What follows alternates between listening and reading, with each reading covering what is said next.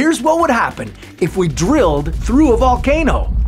This collapsed bowl-looking structure is a volcano. It's known as a caldera. Its magma chamber continues to fill up deep underground until it's extremely explosive and destructive. At first, things would go smoothly. Drilling would be happening on both sides of the volcano, and then water would be pumped in from one side to flow out the other side. Not only would this cool the volcano down, but you could use the hot water as an energy resource. But then, you'd notice the ground shaking. You could hit a hydrothermal gas pocket, which would cause hydrogen sulfide to escape.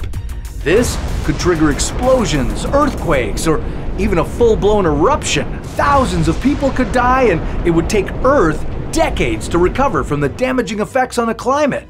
So maybe drilling volcanoes isn't the best idea, because